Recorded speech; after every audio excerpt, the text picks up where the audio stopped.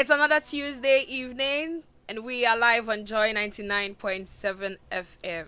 It's Geek Squad with your girl, Adobia Pep Biritwum. Welcome to another evening of us informing you when it comes to tech-related content. Last week, if you joined us, we did something a bit different from what we had done in the month of September.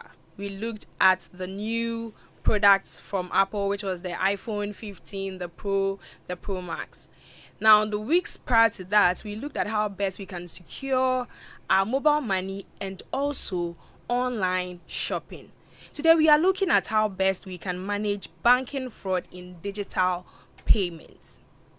Yes, there is a need for us to see how best we can manage certain things that happen, because most of us now, if not all, have banking apps that we use, and there are times that issues come on that, and we want to see how best we can manage some of the frauds concerning the use of these digital payment platforms. My guests are ready, and so am I. Will soon be getting into the conversation, but before we do that, we want you to interact with us, and so when it's time, just send us your message if you have any question to our WhatsApp number 055 1111997 055 1111997. When it's time for the phone in session 2, you can reach us on our number. We'll just be sharing that with you. We are also live streaming on Facebook and on YouTube at Joy 997. You can just check us out. That's if you're not driving anyway, but if you are, please just go ahead and be listening to us from Joy 99.7 FM. Now, before we get into our conversation today, I'll go ahead and introduce my guests. I have one returning guest. I'm calling him a returning guest because he's not been on the show once. This will be like his third time, probably. He is a cybersecurity professional in the person of Gideon Kofi Amegavi. Gideon, you're welcome. Thank you, Peps. All right. I have also another returning guest, and he is the lead financial crimes and anti-money laundering at E-Crime Bureau. He is in the person of Eric Kweku-Mensah. Eric, you're welcome. Thank you very much, Perpetual. All right. Before we get into our conversation today, talking about managing banking fraud in digital payments, we want to know what is happening in the tech space. So at this point, I'm going to just invite Prince, just let us know, what are we experiencing in the tech space? Today in tech, Microsoft wants AI to help you do everything in its new Windows 11. So Microsoft has just unveiled the latest version of Windows 11, and it comes with AI and everything new in so many tools that they have. AI is going to help you to write your word, read emails, summarize your meetings, and all of that. The next in the news is that Google Map directed a man to drive off a bridge, and the family of this man have sued Google. So Paxton family have sued Google because they claim their family member used the map and it wrongly took him off a broken bridge, and they are wondering why Google didn't update their app. Okay, next in the tech news, leaked documents suggest that a new Xbox Series X model will be released next year. So game lovers expect that on the way. Now, the next, Google Pixel 8 and Pixel Watch 2 will be announced on October 4th. So those who use iPhone, Samsung, there are people who also use Google Pixel. We have one listener who loves Google Pixel, and so this for you, wait for this on October 4th. Yes, so Perpetua, that's all in the news.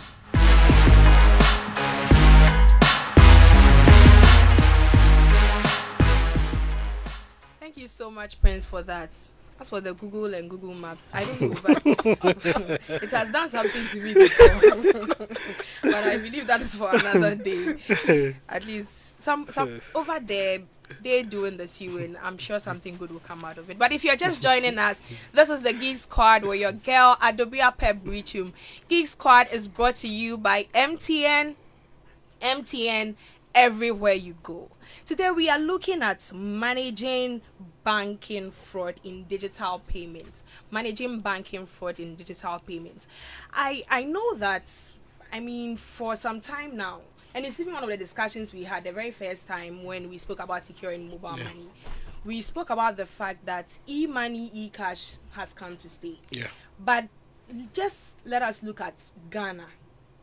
Most countries now are doing a lot of electronic transactions. But when it comes to Ghana, it's like we still like to use cash. Like, why? Why are we not even there yet? Like, what exactly is the issue? I can start with you, Eric. Okay, thank you very much, Perpetual. In fact, it's a gradual process. Seriously speaking, Ghana has come a very long way. When you look at the internet penetration rates, when you juxtapose 2000, which we had less than 1%, to just 2023, which is over 71%. We've come a very long way. But when it comes to, using financial services products that are electronic based, we are a bit lagging, right? And one, because of the digital infrastructure, right? And also some of the challenges that come up when it comes to financial inclusion. We also have some problems when it comes to verification of identities, because all these are some of the bedrocks that enhance digital payments, right? So let me just mention this. In 2021, World Bank had a financial inclusion survey, and it specifically looked at the percentage of a population of a country that is above 15 years that had or that were using debit cards, right? Ghana on that survey ranked 94th. Okay. Wow. In fact, we were just close to the because the countries, there were about 121 countries that were that were surveyed, right? Okay. And we ranked 94th. In fact, the first top three are Netherlands, Sweden, and Denmark, right? So that is how the whole thing is. But of course, there are some challenges that I know we are putting in some measures. You hear about the cashless, the desire to have a cashless economy, the digital transformation agenda, and all that is going on. All this are just to help us reach that level that other advanced countries are, right? So basically that is where we are. There's more room for improvement. Okay, so you mentioned that identification of people also makes it difficult for us to even go ahead and get to that stage where some of these countries are. Gideon, is there anything you like to add to it? Why Ghana is not there yet in the first place? Well, like Eric said, I think we've come far. We've come far as a nation. I believe it's a gradual process, and I think the main issue had to do with the infrastructure in terms of technology. I think it took us very long to get the fundamentals right. We are still struggling with the basis to some extent, but I think we are getting there. And the other part has to do with the citizens' awareness level.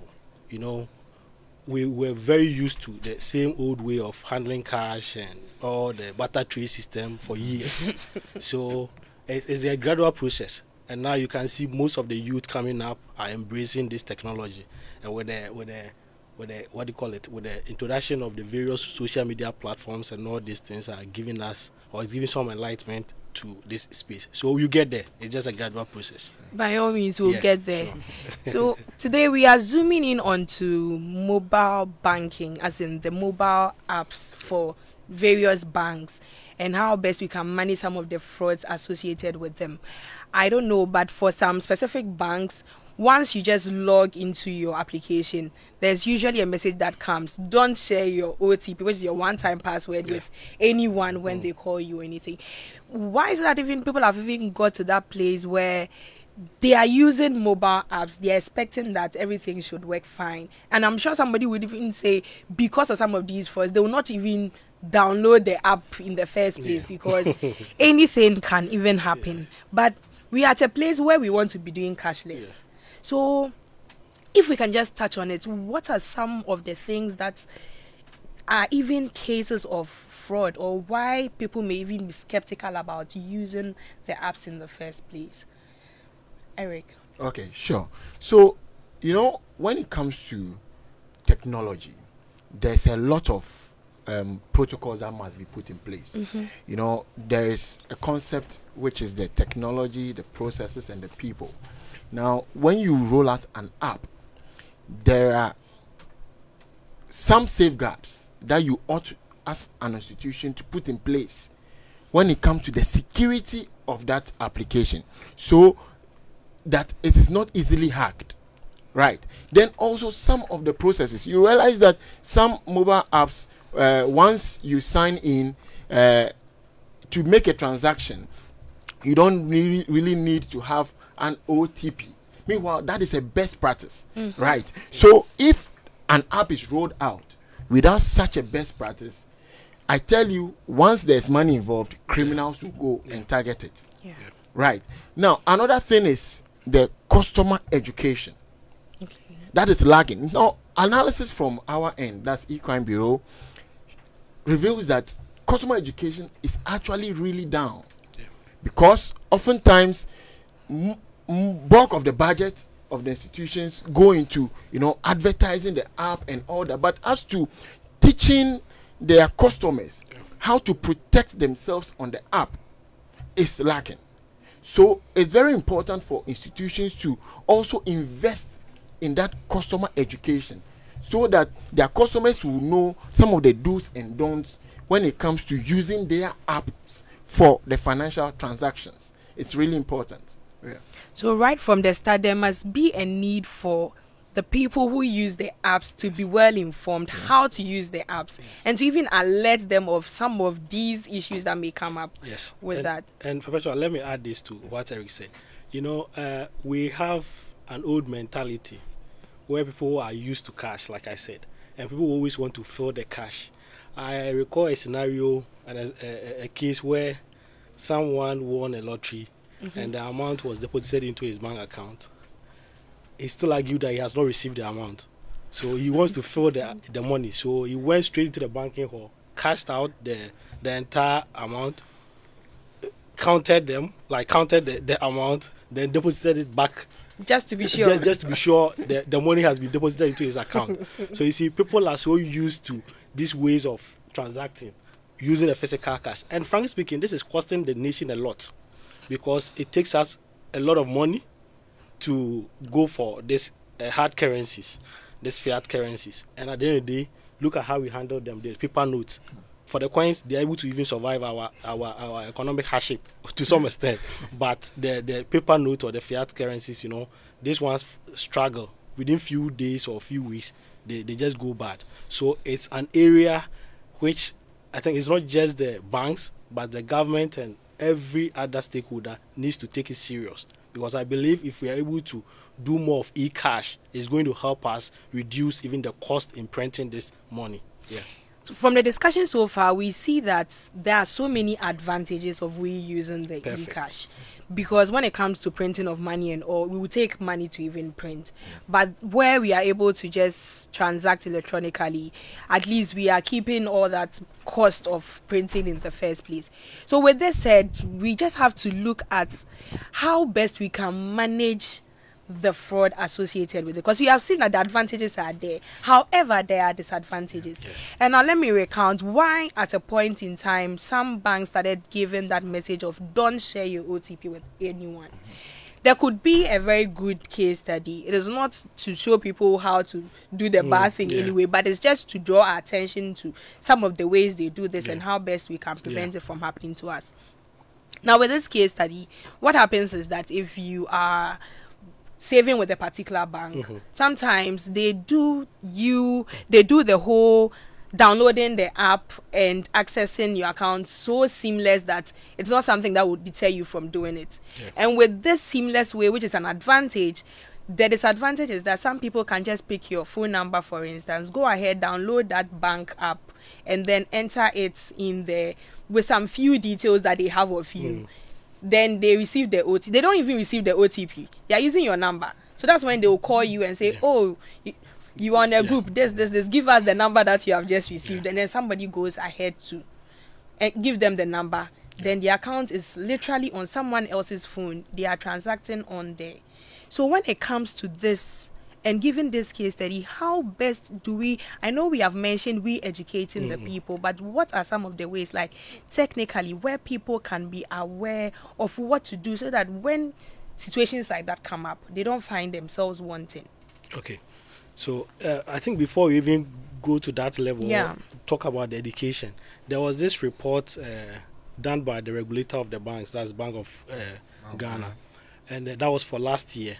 And basically, they were looking at suspected or attempted fraud cases and successful fraud cases within the banking sector, the specialized deposit-taking institutions and the payment savings, providers. So, and it's shocking to read this. This report is made publicly available for everybody who wants to read that. And there's some key areas in there that are very shocking. But even gave me some awakening, because I realized that there are some type of fraud within the space we're not even taking, we don't even know of, or we are not even taking into consideration. So in the report, they did mention of certain type of fraud, like the forgery and manipulation of documents. This seems to be a common thing, but we don't even know that is a serious fraud area people are leveraging on. The fake bank statements, those, when people want to travel, some of them will connive with some bankers and some people, and then they get this. These are all part of the fraudulent activities within the banking space. There's also the mention of the fraudulent withdrawals, people making withdrawals that are not legit. We have also the check fraud, which we know has been the old game, has been there since Adams. But then we also have the cyber and the email fraud, which are kind of the new trends coming in. And I think there's also the cash suppression or the cash theft also, where for the sake of time I cannot go into details of this, but that is also where people, instead of crediting your account, they don't, and people even use people's money to transact in other businesses overnight. Overnight businesses. And so there are a lot of fraudulent activities within this space. And if you check the statistics, it's really alarming. And I think I will entreat everybody who is interested in this very topic to just Google online and get this document to read. Yes. So now maybe Eric will touch on that before we go into how people can be cautious of their online activities. Thank you very much, Gideon. So just to add two of the schemes for our viewers and listeners. So one is a card not present fraud. Okay. Yeah. So card not present fraud is a fraud scheme that targets those who use, in Ghana here we will call it a debit card, right? In other jurisdictions is the credit card and then the prepaid cards. So card not present is for your card. When you check your card, there are some numbers. That is the PAN, primary account number. There is a expiry date, and then there's also the CVV at the back. Now, those are the primary information that you need to make an online purchase. So typically, what a criminal does is that they steal this information via phishing attacks. Right? They set up a portal for you to, make some purchase. So as soon as you input your PAN, expiry date, and CVV, they capture this information and they can use it to make purchases on any e-commerce portal. So those listening now, those watching now, you have to keep your cards. I mean your debit cards. Sometimes even physically. When you go to fuel stations, we gave an example like that. So you have to protect it as though it were money, cash for you. And the other one I want to also add is the account takeovers. We have seen a lot of account takeovers. The other time I was talking about WhatsApp account takeover. There is also the account takeover of online banking accounts. So here, your username and your password that you use to access your online banking platform, the criminal is able to use social engineering schemes to get this information. Then they use it to, wipe your account clean. So please protect yourself. Please protect yourself. Do not input your, username and passwords anywhere, particularly when they share it via, WhatsApp or the other links. No. go to your bank's official site, Yeah. and then you access the online banking from that angle. Yeah. There is a need for us to protect ourselves. We are looking at managing banking fraud when it comes to digital payments. The focus here is on digital payments, and I like what Eric just mentioned, talking about the use of our cards. So these cards, the debit cards, I mean, for someone who is just wondering, it's ATM card, please. Just your ATM card. That very card that you use, like you mentioned, there's usually the main number that is there. If it's a Visa card, for instance, you see that number, the expiry date. When you turn it, you see the CVV number. Once someone gets hold of your CVV, they can literally do any online transaction for you. They will not need any PIN or code or anything to do that. So that is where we have to be careful with. I just want to touch on this. In fact, before you can use a card to do this online transaction, there are basically some few information they require. So they require the card number, they require the cardholder's name, then the expiring date. We have the CVV, which is the I think the card verification value. Yes, and then your billing address. Good. So these are the details they need. But the funny thing is, once you get just the card number and the CVV, you are good to transact, which is the number in front of the card and the one at the back. So I think for the sake of the education, we won't go into details, so people will know how to go about this. But basically, that is it. So if Eric says you should value your card like cash, it means that the cash you have is your card. And you ask the question, why are people not too okay to transact online? Yes. The question is, if you have about 100,000 Ghana cedis, just a figure, attached to your ATM card, would you want to just use it anywhere, anyhow? I like what. So we're going there. You get it. Some friends of mine, we went to eat together. Winnie and Ruby, and I think Sarah. We were all seated. We finished everything. It was time to make payments. She decided to use the card, and then the message we got was it has been bounced, as in we couldn't do the payment, and we were wondering what exactly happened. And guess what? A mistake of the person entering the details on the POS. Instead of about 1,000 CDs worth of the transaction that we had done, the person entered 110,000 CDs. Wow. So just imagine Zeros if can my make friend difference. if my friend had, in fact, what my friend said was, even if it was 10,000, I wouldn't have realized because it would have gone through. Yes. And just imagine, I mean, we were all at a point like, what has happened? 100 and something thousand for just dinner. Like, and if the money was there, she had just got a car. So she said, if it was like a week ago, I'm sure this money would have just gone out. And the sad story is, they will tell you to take 2 weeks to before get your money back. Your money. Exactly, when some of these things It's very happen, frustrating. When some of these things happen. Good. So these are some of the things that deter people from using it. Because if I give you cash and there's an issue, I can just take my cash back. But if I use card to do transaction, and I'm saying this on record, it has happened to me before. Now you use your card to buy fuel at the fuel station, and there's an issue. They will tell you, go and come back. We are now going to, I understand the processes involved and all that. But if we really want to get there, our banking sector, our PSPs and these DSIs and all the other guys should improve upon the processes so that it will be a little bit easy for the consumers to patronize the service. Exactly.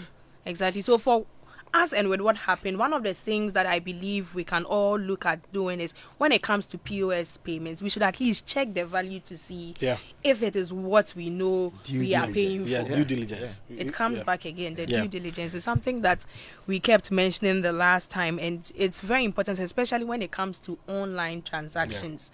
Now the mobile apps for the different banks, even with that, you mentioned something where they do account takeover, and I think the case study I was given is a similar thing, because the person only needs your phone number. They create the account in terms of downloading the app.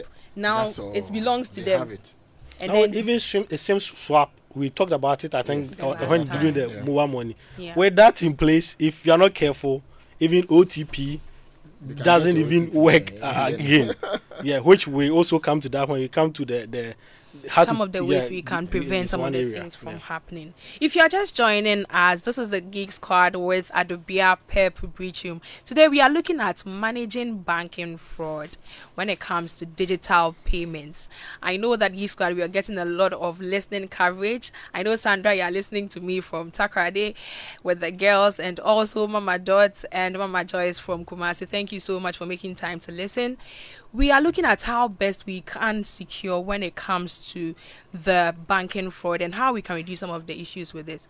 Please, let's get interactive. Send me a message on WhatsApp 055-1111-997. We'll also be opening the phone for you to also call us. You can reach us on 0302 216541 0302 216541. We want to get into more details when it comes to securing ourselves when we are using these digital platforms, especially concerning our banking systems. Now, with that said, we want to see how best some of these things can be prevented. So we're going into more details. I know we have touched on some of them from the conversations we have had so far, but if we can go into some more details where people can prevent some of these things happening to them. Eric. Okay, so let me just begin then. My brother Gideon will continue. So, first off, since it's online, you are going to access a URL, right? So the URL is the string of numbers or characters that is in the web browser. The web browser, right? exactly. So you have to make sure that it is secured. And what do we mean by having it being secured? You know, when you go to your web browser, you realize that there's something, the HTTPS. So the S means the website is secure. So anytime you are inputting information, be it your personal information or your bank details, you have to make sure that that HTTPS is over there, right? And like I mentioned earlier on, don't just follow links to access your online banking portal or even make any purchase online. Go to the institution that you want to purchase from or you want to transact the business with, right, to do it. Now, also, because we are talking about digital payments and fraud, ensure that the merchants you buy from, right, I don't want to mention any brand here, so yes, but the merchants you buy from are trusted merchants. Don't just follow anybody and say, hey, this site, they are very good, their products are very cheap. When you go there, you don't have a guarantee that your card information will be saved. Will be saved. So it's very important that you do. Now, you also have to set a two-factor authentication. Sometimes we call it multi-factor authentication on your mobile banking app, right? So that when you input your username and password, you get an OTP. Sometimes you use an app to authenticate it, depending on what your financial institution has provided. Always ensure. So if you are listening now or you are watching now, ensure you set up your multi-factor authentication on any portal that you have registered with, in terms of either financial related portal or even some of your accounts that you use to purchase stuff online. Set it up. It is extremely important. Now I will end here for the customers. Right now, generally, let me just before Gideon comes in, pardon me, the regulatory angle is also extremely important. Right, so that there is someone in charge watching over what the financial institutions are doing, so that when they put a product out there that is not fit for purpose, they are called and they are made to make it fit for purpose. It is extremely important, regulatory compliance. Now, also the element of the law enforcement and the financial intelligence units is also extremely important, so that when there is a fraud case, they come in swiftly to come and investigate and apprehend the perpetrators of this, fraudulent schemes. Let me add the last bit before Gideon comes in. Even the private sector has a role to play. The program you're having now is educative. educating. So you do that to educate people. Even we at E-Crime Bureau, in October, which is going to be the National Cybersecurity Awareness Month, we are actually rolling out a program online on our learning portal, a cybersecurity awareness program, where we anticipate, onboarding over 100,000 Ghanaian citizens, so that they can get the skill to be able to protect some of this digital related fraud schemes that we are discussing here. So it's extremely important we all have roles to play in order to safeguard the financial ecosystem. Everyone has a role to play, and sometimes we have to do the due diligence.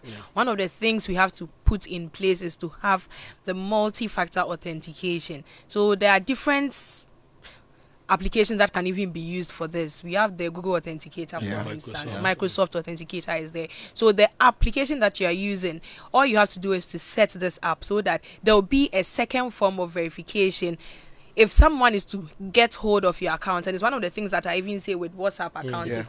If you have that set up, all the social media, there is no way someone will just be able to access your account. Even if they get hold of your password, they will need to cross that step, which you are the only one who would have access to in order to do it. Another thing you also mentioned was rechecking the browser. So to know that it's secure, the HTTPS, when you have S at the end, you know that it's secure. Sometimes you can even check with just the padlock sign in the browser for you to know that this particular site you are accessing is secure or not. When you are entering information, you are able to do that.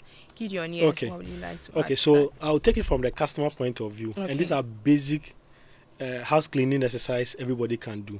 So I would like my listeners to take note of this, and they can do it from tomorrow. It's already late. There are some of them you need to contact your banks to do that. So first and foremost, I always advise people to opt for debit card or credit cards that are not directly linked to their main bank account. Good. That is very important. If you are the online type and you want to be shopping online, the ATM card that you are normally being given by your bank, we know by default is linked to your bank account, which is risky to some extent, because if you use this ATM card to transact online and it's being compromised, you know the consequences. Exactly. So opt for options. So I know some of the banks do have that. They can give you some cards that are not directly like your prepaid cards of good. And the second option is to go for virtual cards where possible. So if your bank support virtual card system, go for that. So with a virtual card, how it works is the same. It has the same functionality just like the physical card. You only create it for a duration, for either 6 months, for a year, depending on your bank. Then you transfer the funds onto it. You transact with it. So anytime you want to transact, you just transfer. So you transfer only a portion or the amount you want on it. So if you have been compromised at a point in time, it's only the amount you have there that you lose. Okay, just before you continue with that, I just have a message that I would like to just read out from Mr. Inkum Kovina. He's saying, good evening to you all. In fact, I've been educated about this fraudulent purchasing sites. I nearly fell for such, as being explained by your guest. So like you're saying, there's a need for us to check, because that tendency is there for someone to also fall for it. The phone lines are open, just in case you like to call. We would like to hear from you. If you've ever fallen for any of these or you have any question, feel free to reach us on the number 0302 0302 216 541 0302 216 541. You can reach us on that number. Or you can also send us a WhatsApp message on 055 1111 997. Okay. So to continue from where I left off, also in the situation where your bank doesn't offer these virtual cards, what I would advise you do, if you still want to use this ATM cards or your debit card, then limit your transaction per day or per month. That is also a good practice. Yeah. So even if the bank is not willing to limit it for you, you limit it to a reasonable amount. A reasonable depends on your expenditure. So you put it in a reasonable limit so that in case you are being compromised, you don't lose much. Also, sign up for SMS and emails. Please, it doesn't cost a lot. You need to monitor or have real-time alerts on your accounts. Anytime there's a transaction, debit or credit alert, you need to know it. So when somebody transact on your behalf that you are not aware of, you should know. It surprises me to know when you transfer money to people and they'll still call you to ask you, have you deposited the money? Meanwhile, it means that they've not subscribed to this SMS. I think no bank charges more than 30 cedis for the whole year for SMS and this. And to the banks too, I think this can be value-added services. You can make some of this thing free of charge to make the services easy and more convenient for the customers. So that is another thing we need to watch out for. Always make sure that you have these transactions, this alerts activated on all your accounts.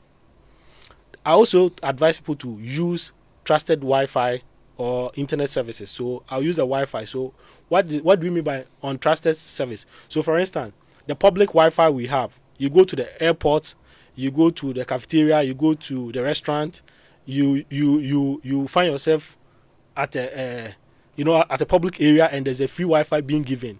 My advice is that whenever you are using this public Wi-Fi, do not use your mobile apps, your banking apps, and don't do online banking through this untrusted public Wi-Fi, because there is an attack system called the man in the middle attack, where somebody can intercept your transaction and then do the bad thing from there. So these are basic things that anybody with the skills on the network can perform that. So imagine somebody who has been trained or who has dedicated his time to hack you or to attack you. It will just take minutes for the person to do that. So always make sure that when you're using this public Wi-Fi, I can't say don't use them. Maybe you may want to send WhatsApp message and all that, or make some calls via WhatsApp. So at least if you're using them, make sure you don't transact or don't use your banking apps over there. All right. It seems we have a phone caller, so we'll go ahead and pick that. Al Hassan. Hello, good evening. Yes, good evening, lady. Hi. Thanks for okay, where are you calling from, please? Yeah, I'm calling from Tema. Okay. Yeah, please, I just want your explanation on this scenario. I'm a card holder. I barely do online transactions. I don't travel much to use it elsewhere or even internationally. And yet, someone is able to use my card from a far-off jurisdiction to make online purchases. I report to my bankers. They do investigations upon investigations. Eventually, they are able to return my money. How does this happen? Was it because all the risk factors, I was not exposed to them? Will it be an internal collaboration within the bank, or how come these scammers are able to penetrate and be able to get my access to my data? Thank you. All right. Thank you so much, Al Hassan. Seems both of you are ready to answer the question. Okay, so Eric said I should take it first. All right, Al Hassan. Okay, so sorry for the inconvenience caused. As always, that's what I think when you call your bank, they will tell you, and then they will refund the money to you. But I'll take it from two different angles. This could be a close ally, somebody closer to you, who got this information and sold it or transacted online. And you see, as humans as we are, we may forget that maybe some time back, then you didn't have anything in this account, so you didn't really value the ATM card. It was lying anywhere, anyhow. And somebody chanced on this and then transacted somewhere unsafe. And then these details were picked by the bad actors. And thereafter, they sold it to people. All right. Yeah. We'll continue with our Hassan's question. We have another caller on the line. Kakra. Hello, good evening. Good evening, madam. Thank you very much for this educative piece.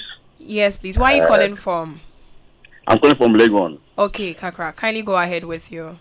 Yes, I begin to pick a cue from what Al Hassan, the first caller, just shared. Mm-hmm. You know, Crime Bureau, thank you for your education and everything you do. I don't know about the banks. You see, sometimes people talk about hack. The lesson I know about is most often there are certain remnants the internal people give out. Okay, let us not lose focus of it, irrespective of the education you give out. Most often, about 90% of these guys are negligence of internal banking staff. The staff at the banks. Look at the first guy who called. I've not transacted anywhere. Yeah. Maybe he might have left some remnants of a transaction somewhere. The ATM card, if you only go and use the ATM card and you drop your receipt down, it is a part of information that somebody would have used to at least lead to a little something that he wouldn't have had if you had not left it there. But what I'm put across is, I believe the e-crime guy would understand with me that the internal banking staff, they are the threat. They are the biggest the people we deal with, and I believe he will understand what I mean. Yeah, thank you so much. They'll come and blow their mind. Oh, apart. No, it's a small social intelligence, something somebody did on the banking staff, a national service person who is working at the bank, an intern. So I believe that one of the greatest things that he is doing, that he should let the bank start doing is the training that we give to interns. You know, the interns come, we don't give them any training. The attachment guys come, the NSS people come from the university. They don't have anything. All they know is TikTok and WhatsApp. Yeah, thank you so much, Kakra. I think we'll touch on more details on that too. Thank you so much. There's another caller we'll have to pick. Kweku, hello, good evening. Hi, good evening. Hi, Kweku. Where are you calling from, please? I'm calling from Accra. Okay. So first of all, I want to say much big ups to Eric. I think I've encountered him a couple of times before with so E-Crime Bureau had a program at GSZ a couple of months ago, and I was to be a member of that section, and it was quite educative on the mobile money fraud and then the cybersecurity issue. So I just want to ask a question. My question is concerning the banking app. How secured are they? Because mostly this banking app requires you to do a lot of updates, and I know when these updates are not done consistently, you are susceptible to attack. So I want him to educate us a little bit more on the banking app. Thank you. All right, thank you so much. We would answer that. Hello, good evening, Bashir. Where are you calling from? Yeah, good evening, madam. Hi, good evening. Where are you calling from, please? I'm calling from Medina. All right, please. Hello. Kindly go ahead. In fact, this evening I'm highly educated. Currently, I'm having a particular issue that I have with my bank. One day, I guess like 3 weeks ago, I wake up in the morning just to see some deduction from my accounts. The kind of deduction they did, the money in my account, they just took everything. And so I went to the bank. I called my bank and told them. So when I went, they said, "Oh, I transferred money from my mobile app, the app to somebody." And I said, "No, I have never used the app. There's no day I have used the app before. It was even the day I came to the bank to open a savings account. That was the day I opened, I activated the app. Since then, I have never used the app. And when I opened the app, when I just opened, and the people are telling me I have used the app to transfer money. And I said, no, I've never used the app to transfer money. You see, so they are telling me I transferred the money to one person, and it's an internal thing. I was expecting them to tell me, oh, let's meet this person. Is this person that you transferred the money to? They went and did their own things. And then they retrieved the money into my account. When I was talking to them that, oh, this money has entered my account. The money actually was 7,000. Before I realized, they sent me 6,000 after some days. So when I called the manager to tell her that, oh, they sent me some 6,000. Is he? Okay. This? Then he said, oh, they are retrieving the money. So that's the amount they have retrieved, but they are still on it. Okay, but at least that's being addressed. Thank you so much for that input. We'd like to address the questions that have come through from our callers. All right.